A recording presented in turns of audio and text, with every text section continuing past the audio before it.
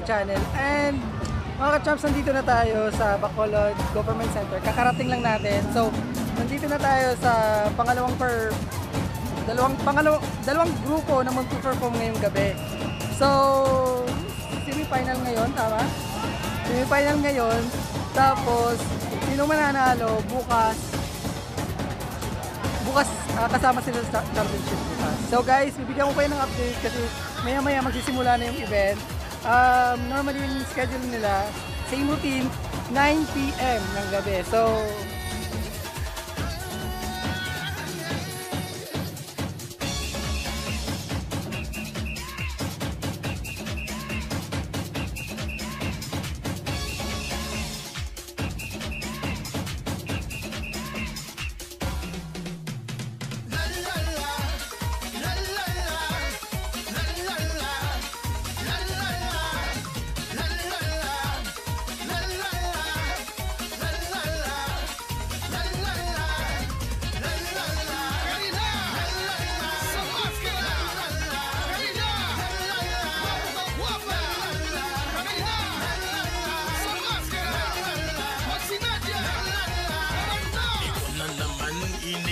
paghiliuyon, handa ka na balas hindi nga panahon sa dalan ng kitatanan. Competing barangay, Barangay Banago with the youth choreographer, Showdown, Masskara.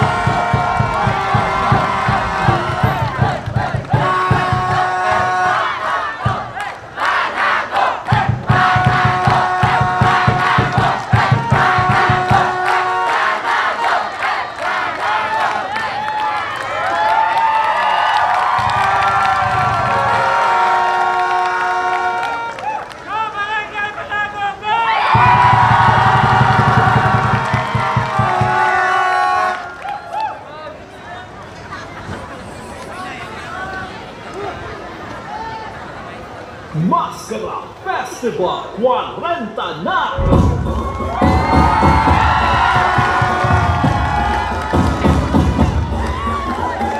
Kami na, inugnanay na nagkapugin sa pagsilibra sa ika-40 na tungkol sa pagsinadya diri sa Bacolod Masskara Festival.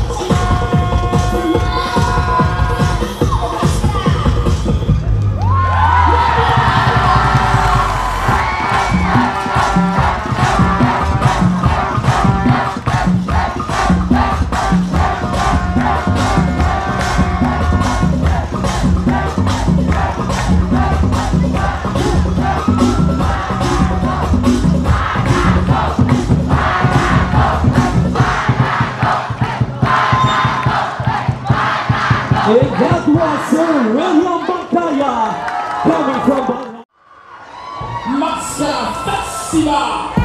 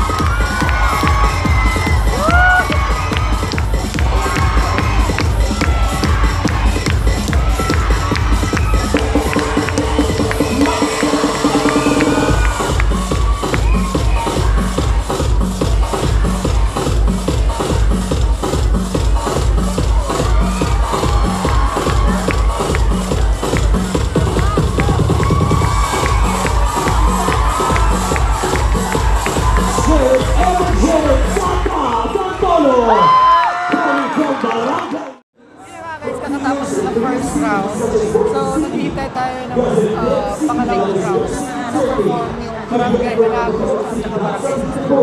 Guys, maya-maya na simula na ulit.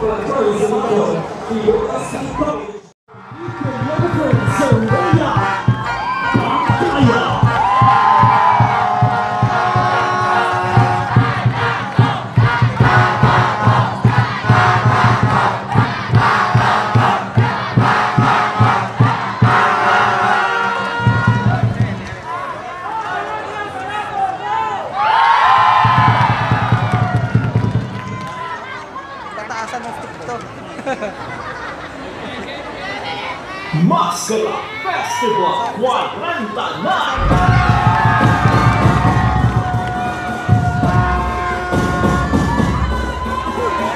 Kanina, ikot na ay sa pagsimbra sa inang waleta na tuwing sa pagsinadya dito sa Masskara Festival. Barangay Banago!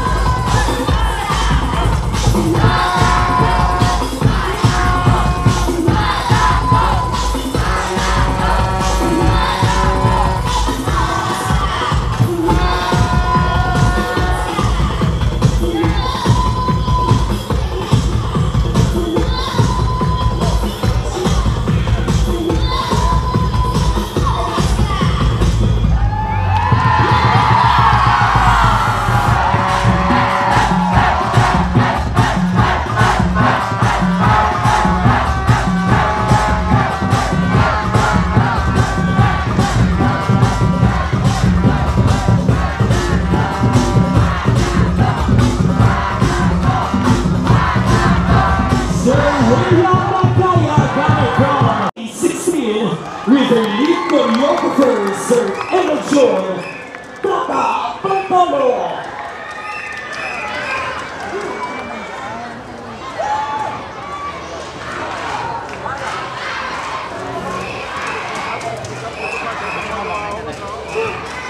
Masskara Festival!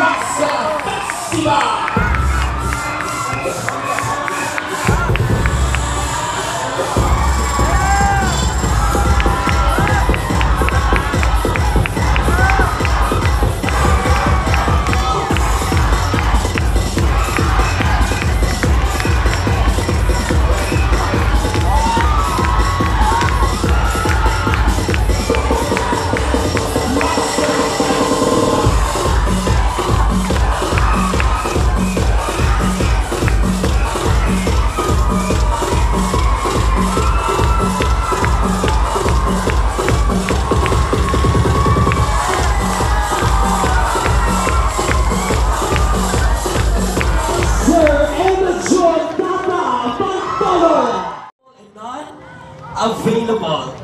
And the winning barangay goes to Barangay 16. So, Emachon Bata Bartolo. Into Barangay Banago. And piece of advice, supporters coming from Barangay 16, hindi na kita magpatama sa stage. Sa liwat, avoid talagin, magsaka sa stage. Madamo, gigas, salamat.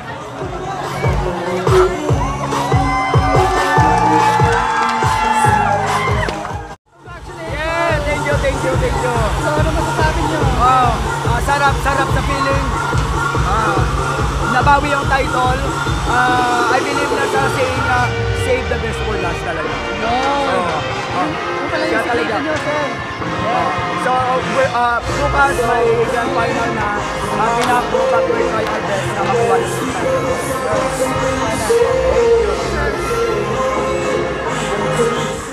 Kasama natin yung choreographer ng Barangay Banago. Sir, ano masasabi niyo po? Okay lang medyo kapoy nga disappointed sa judging nga isa na tabo. Okay, wala problema judging, galing ang problema lang namon kay wala ang isang piyang side wala nang pass roll, maximum of 10.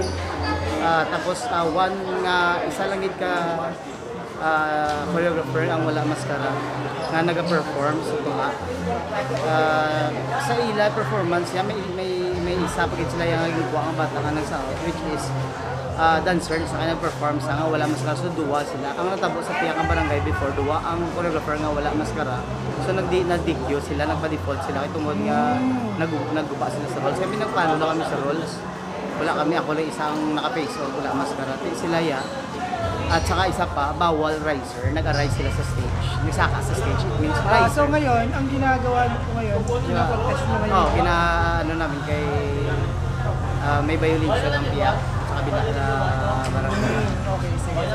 So, kailan daw nila? Tawagan ko pa yung organizer kaya hindi makadesisyon yung tao nila. Okay, sige.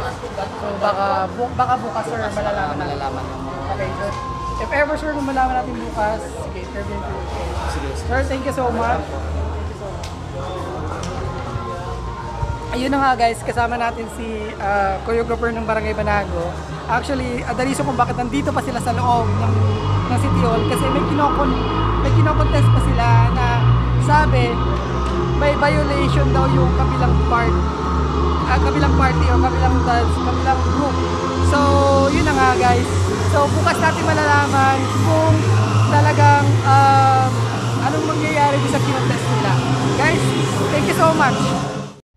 Yun na nga guys, kakatapos lang dito ng semi-final dito sa Bacolod Government Center. At saka, nakakapagod guys, pero masaya ulit. Bukas may last na tayo. Bukas yung grand final nila. So, abangan nyo bukas yung grand final kasi deserving lahat ng nanalo. So, naligaw kayo dito sa channel ko and kung gusto niyo mga update ng mga sa Masskara, please click the subscribe button and the notification bell below para ma-update kayo sa mga aking video. Guys, thank you so much sa pagsama sa akin ngayong gabi and thank you so much. Bye mga kachaks.